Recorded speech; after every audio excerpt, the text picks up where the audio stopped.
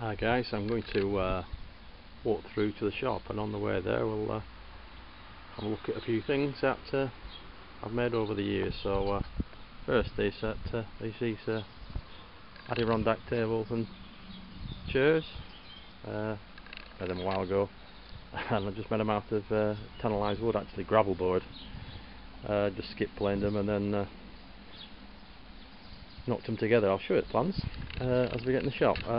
Obviously no budding woodworking hobbyist hasn't built a bird table of some description. There's one there and there's one a bit, I think we can zoom in, a bit further back in the garden. And of course all the bird boxes. We'll carry on walking. Pardon my old cars. So this is the garage and the workshops in the back. So as we go in here, I'll show you a few things. Hopefully, yeah, I'll be picked up. I'm going to first show you this little box which is full of some spanners. That was my first ever woodworking project, and I made that when I was around about 7 years old.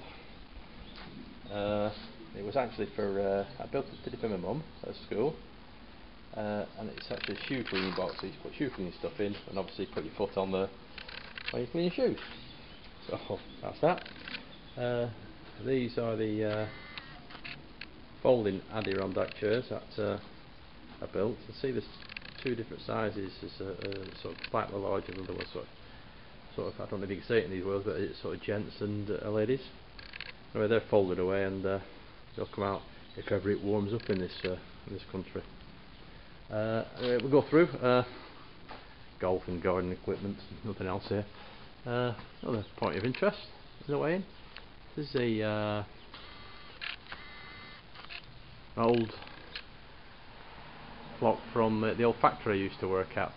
Used to be a slave to this when I was an apprentice. You have to clock on in the morning and clock off at lunch and clock back on when you come back and then clock off at home.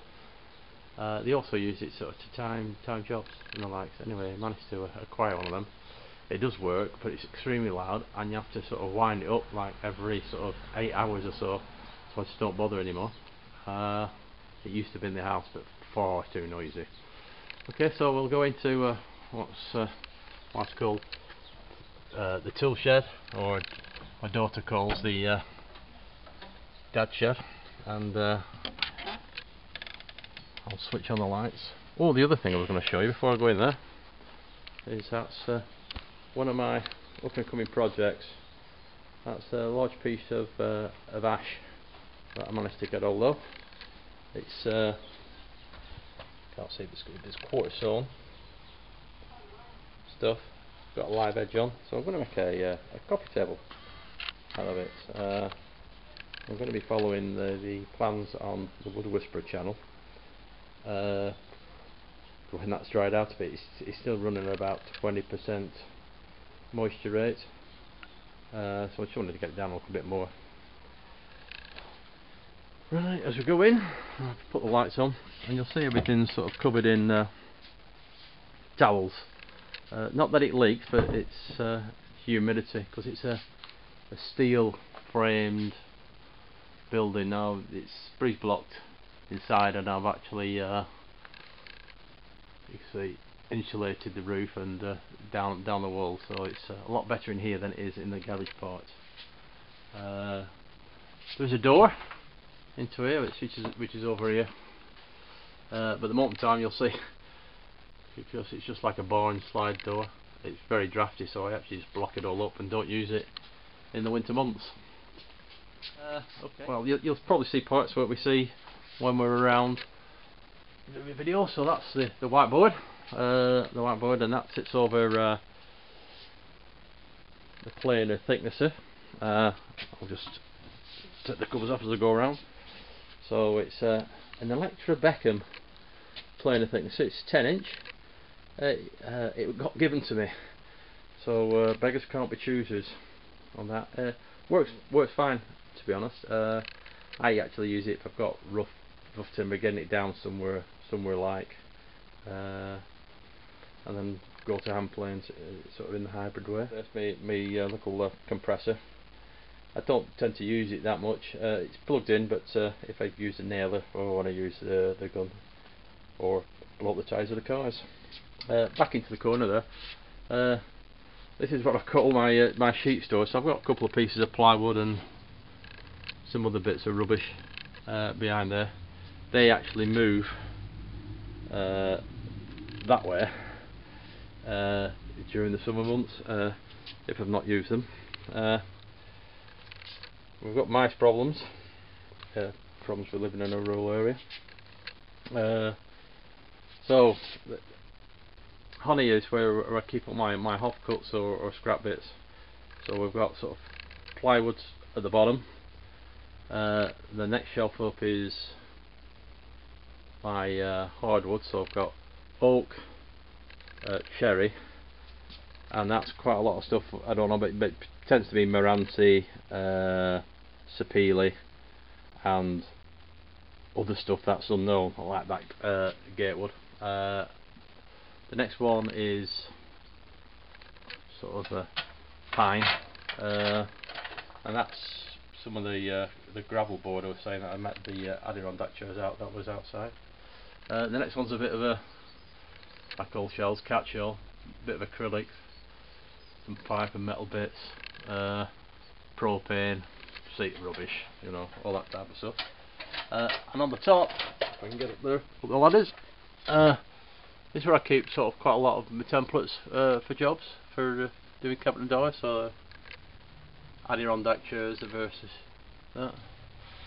Further up, so we've got more storage up here. That's mainly oak board, Sapele, cherry on them shelves. So we'll get it down.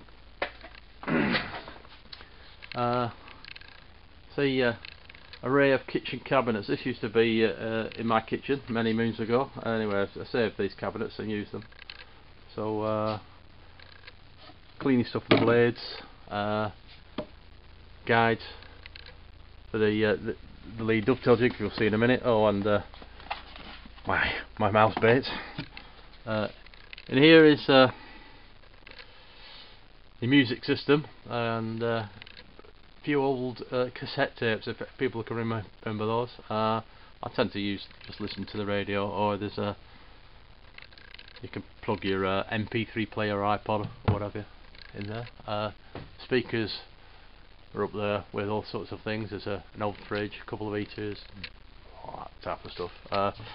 So this is going to be quite interesting. You go into these things because I'm a hoarder, so I've got all sorts of stuff in here. So what we got in here? So I've got a Makita hammer drill.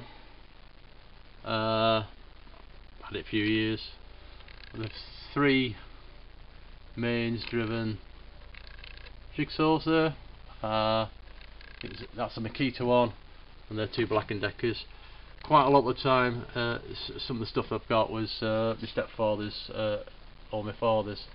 On the top there's a couple of Black & Decker drills up there. Don't tend to use them. I've not got the heart to sort of get rid of them. In here is a bit more up to date. It's some Makita battery powered jigsaw, circular saw, multi-tool. These are belts and sanding discs and all that type of stuff for my belt sander, which we'll see in a minute. In there, that's just all bits for the lee jig. Here is the medicine cabinet, as it were, where I keep all my sort of finishing oils. I'm not sure whether you should keep them in or out. They used to be out on on the shelves that I'll show you. But so all the various different sort of wood treatments, finishing oils, waxes, linseed oils and lacquers and all that type of stuff. That tends to be brushes and that. And up there's just a load more cassettes. In here, angle grinders and flat discs. More elements. That's from me spindle sander, spindle bobbin sander. Heat gun, stapler, and an iron for doing iron on strips whenever I do them. rag storage, so old t-shirts and all that type of stuff I tear up and put in there and then use them. Then here's got sort of the glues and oils, white spirits, mineral spirits, brush cleaner, methylated spirits, denatured alcohol I think it's called in places up there, and then glues, so PVA glues, fast acting PVA glues, polyurethane and super glues and all that type of stuff, and hot glue guns and all that type. So they're that's that bit. As we go underneath, so that's the Lee jig which I showed earlier. Oh, that's some epoxy resin. I'm going to need that for when I do the table, the coffee table. One of the heaters, emergency heater, which is it's out of the greenhouse actually. I use that when it gets really cold in it. Quite warm today. I've seen it's been absolutely freezing here. Anyway, back to the Lee jig. It's on this box. I can actually take it off and store it away. But it's quite a big box. It used to live up there, but it was a pig to get down because it's that heavy, so I'll leave it there now. Next to that is a little bench mortise chisel. I bought this years ago on a whim, and I've got to admit, it's quite a lot of the tools that I got. You have to blame the new Yankee Workshop and Norm Abram. Of course, I used to see them, and then I used to look and try and find some, and I've never paid quite a lot of money for my tools up until I started renewing them for more up-to-date modern ones. We got down here. Oh, this used to be my bench. It's absolutely a crock of poo. I mean, it was cheap as chips, but it's got had no weight to it. It's not stable, so I ended up I sort of.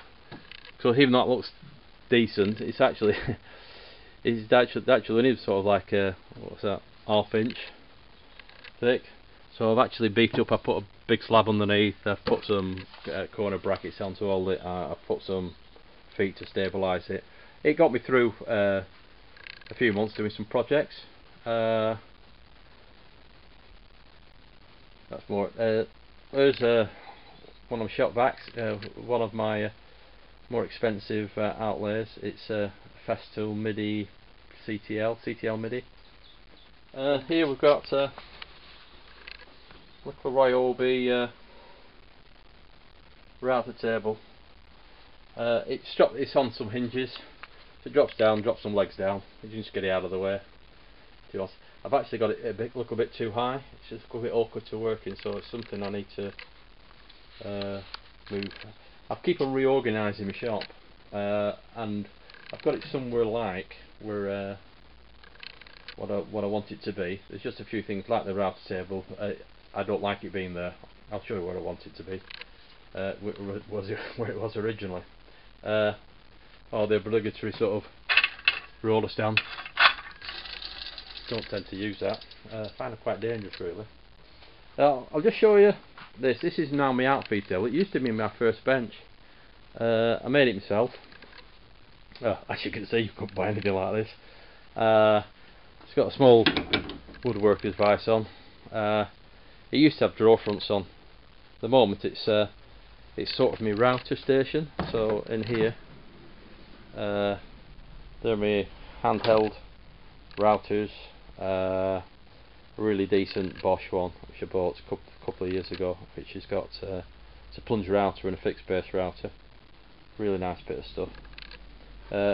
3 other plunge routers, a bit like a trim router, 1/4 inch drive, a couple of 1/4 inch drive ones, and 1/2 inch drive.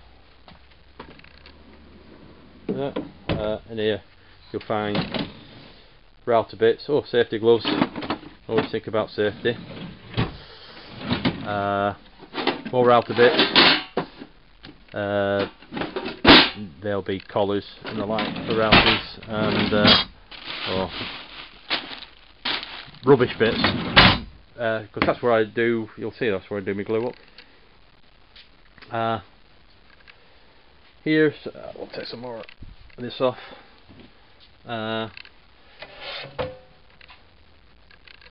This is my first thicknesser I got. It's a DeWalt 733.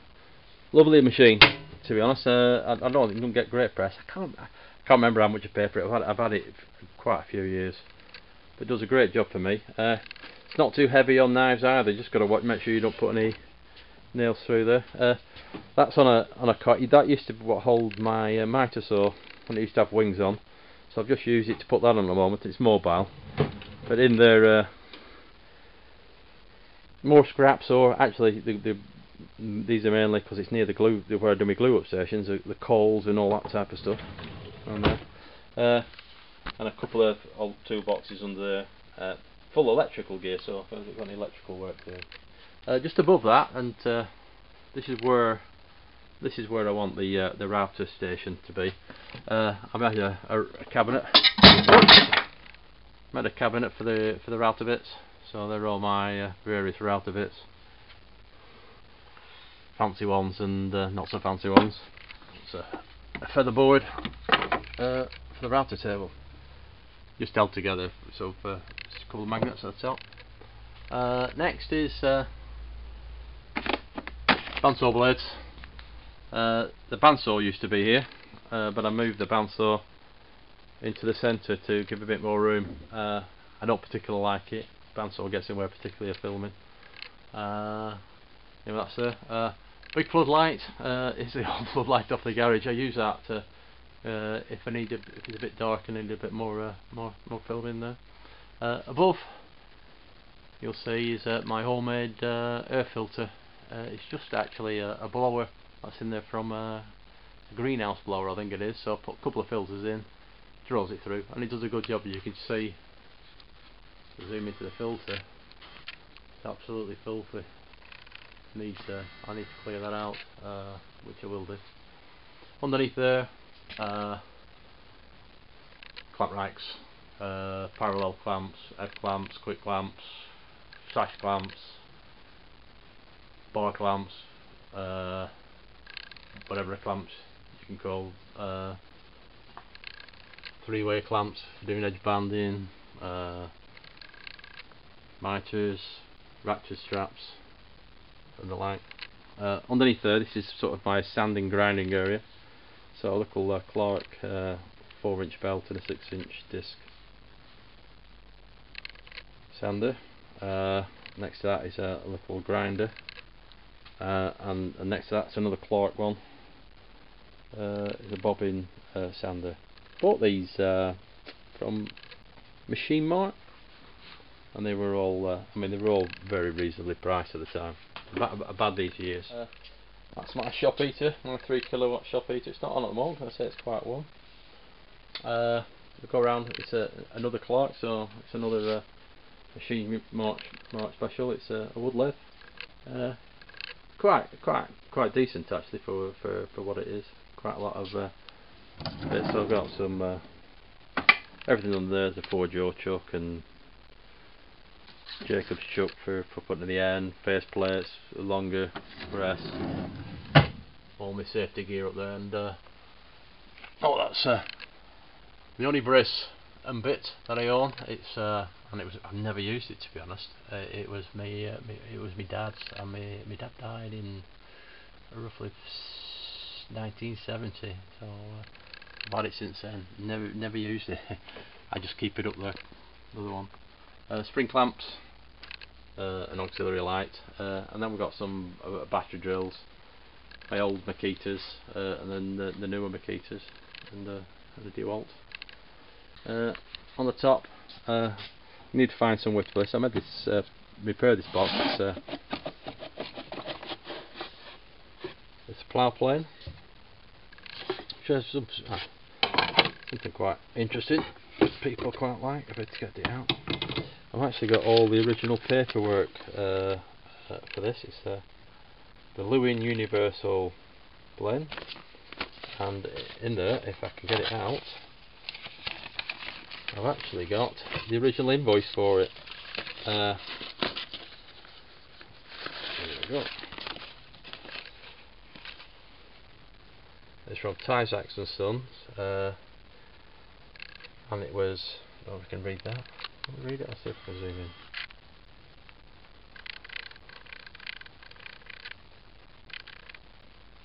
Very difficult, but anyway, it was £6, 19 shillings and sixpence. I think there's a date on it somewhere. Yeah, there you go, 1951. So it's a good few years old. But it still works. Still does a great job. Above there, this is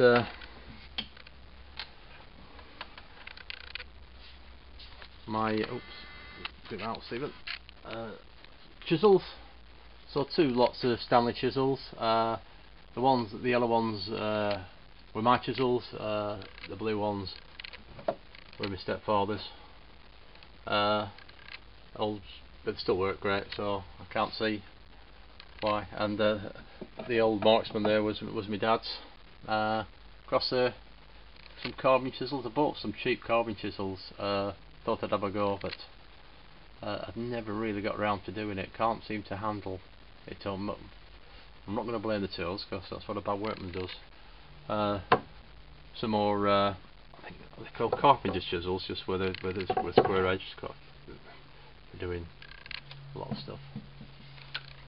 And the other side, screwdriver storage.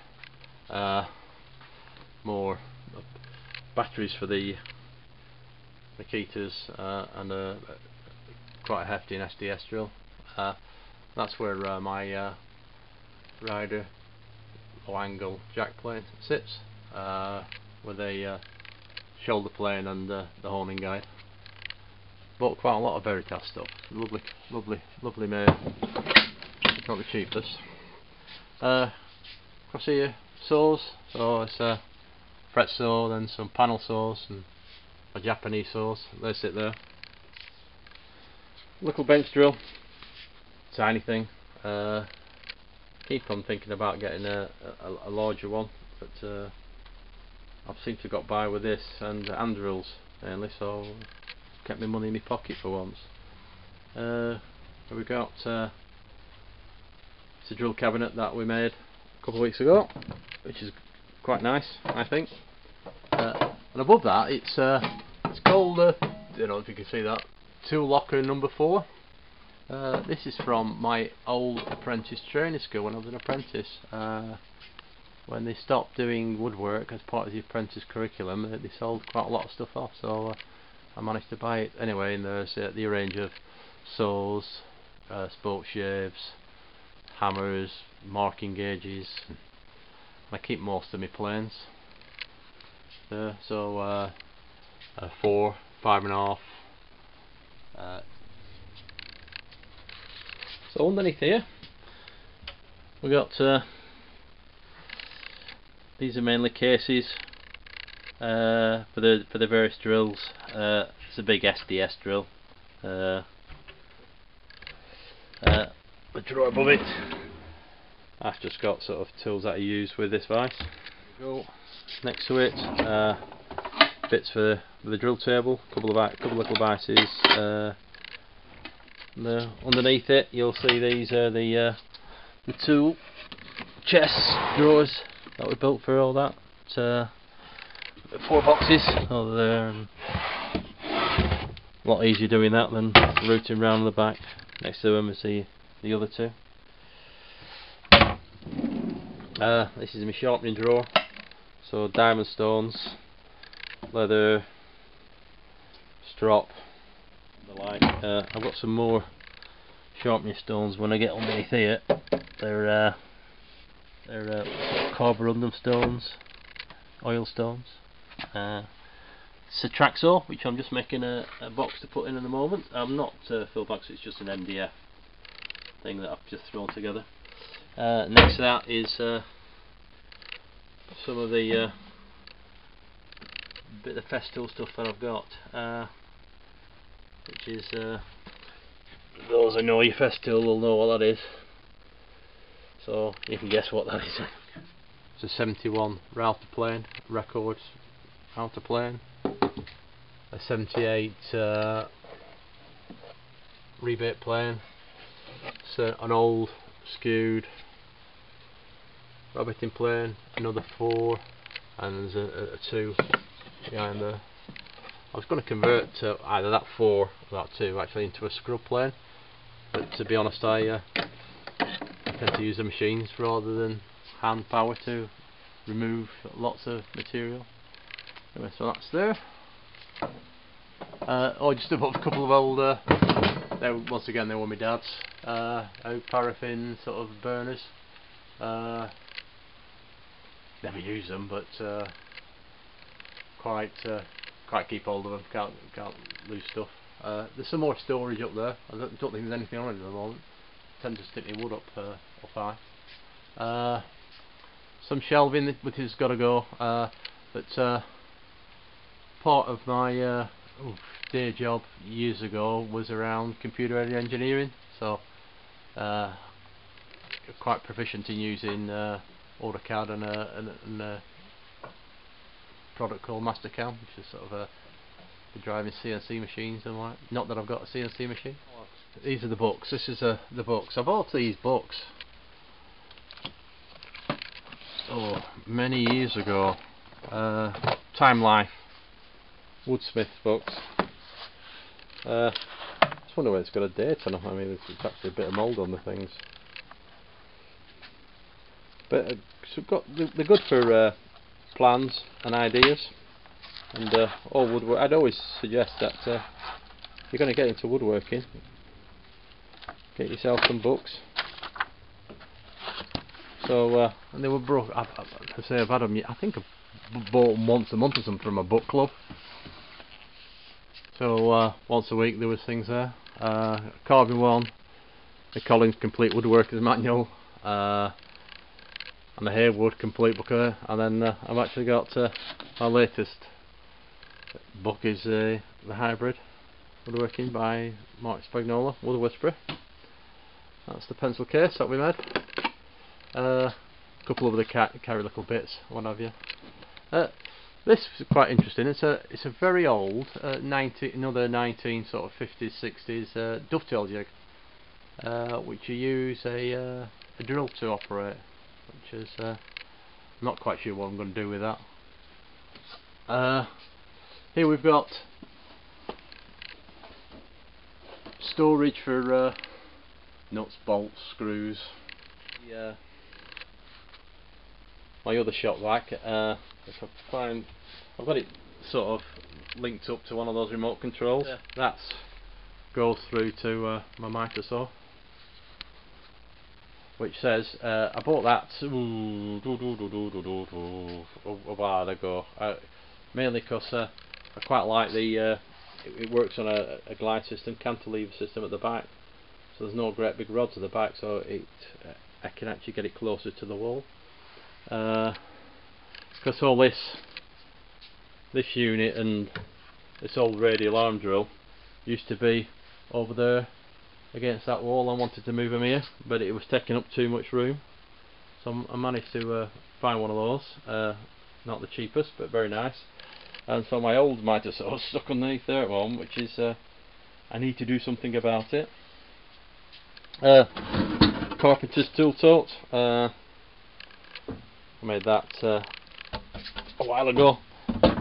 So I'm out and about and put my planes in and carry some stuff. That's quite easy. Like I say, you'll see that I've got all sorts of stuff here. Underneath, there you go. It's a bench jointer. I've not used that for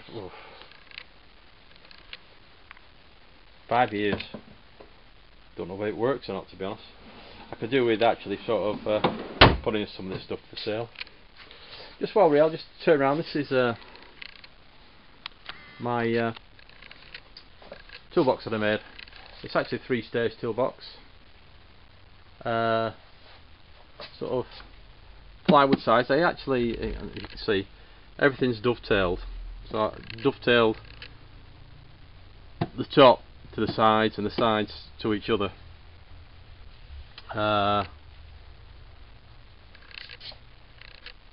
You know, all the way around. I used to do a big Christmas project over the Christmas time, holiday period, and so it was one that I sit down and it took me about 2 weeks to make actually. It's quite cool. Oh, the dovetail drawers, so oak fronts, pine sides. I ended up I lost the alignment between the lid and there, so I actually put some cladding around just to disguise it, and I think it does quite a good job. That's today, and then I think that 68% is the humidity, the moisture in the air, but I'm not quite sure how to read that thing. But, so when we were talking earlier about Christmas projects, so you know, that was one Christmas project. This was another Christmas project, but like I said, it was over there. So it's mortise and tenons, and it was basically just going to be a sew station with some storage. I just put a shelf there and some drawers and that type of that. So that was one Christmas, and then the other Christmas was this bench. So I had this bench, a Roubo style. It's got so you got you can hold tool stuff in here, and this will actually it's hard work with one hand, but this will lift out so you can get your clamps through. Flip it round, you've got plenty stop that way. Got 3/4 inch dog holes that go along. It's that plywood box I was saying about. I just put an end vise, whatever you call it, there for that, so you can actually grip thin stuff in there. Put leather on all the drawers, or dogs it all across. So underneath that, so I've got the Bessie clamps, which I use for clamping stuff on the table. Got the Moxon vise, shooting board, squares, no slip mat, my winding sticks. They're my winding sticks. Some more winding sticks. They're the winding sticks that I used when I made the bench. I made the bench out of construction timber, you know, mortise and tenons and dovetailed the stuff, you know, so I was quite pleased with it, to be honest. Heavy sucker, where the other one before was all over the place. Might have made it a little bit too long, if anything, because it does dominate the area. You know, there isn't that much room to get through. But yeah, dead man. Better put that in. They're all at different intervals. That's my Veritas dogs. So that was, I think that was Christmas 2016. That was Christmas 2014, I guess, and I think that was Christmas 2015. But I've moved that since, so it doesn't look as nice as what it did originally, because I've had to cut it and shut it and fit it over here, because it actually went there around the corner. Right round here. So near here we got all the stuff related to the saws, bit of vacuum parts, the various blades, and these are actually blades for the radial arm saw and the table saw. So they're slightly different because it's all down to the type of rake that you've got on, which works best. so you've got like a more of a positive rake on here than you do with a table saw. Underneath here we've got a scroll saw, table saw jigs, nailer gun, nails. Then we get round here. Forget the lamp. I've got to look to fix that. We've got an old toolbox. I made this toolbox as an apprentice. Best dovetails I've ever done, I guess you'll say. But it's you made this as part of your training, and quite a few other things in there. So quite a lot of things I did when I was training. Bits of all sorts. I've got this here, so I'm actually one of my projects. I'm going to use that to make a plane blade and see if I can make a wooden plane. That some other bits and bats that I used to that I made as an engineer. And then underneath here is my sort of centre island. This is my SIP sort of 10-inch table saw, 3 horsepower, thereabouts. Nice bit. Bought this a couple of years ago. Very pleased with it, to be honest. Better than my other one, which is a bit lightweight. Chipped extractor, which is mainly permanently hooked up to the table saw or the bandsaw. And we didn't cover the bandsaw before, so this is a bandsaw. Another one that I bought is a DeWalt. I bought this a good few years ago, and I think I got a really good deal on it. So not the price of what they are today. I think it's about 12-inch, so 10 to 12-inch, which is quite good for me. So I've been looking around.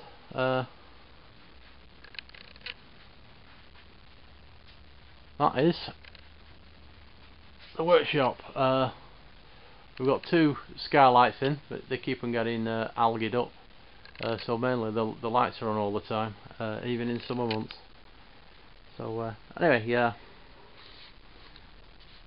Hope that's okay. First time I've ever done anything like this. But thanks for watching. Any questions? Any comments? Please leave them. And happy woodworking.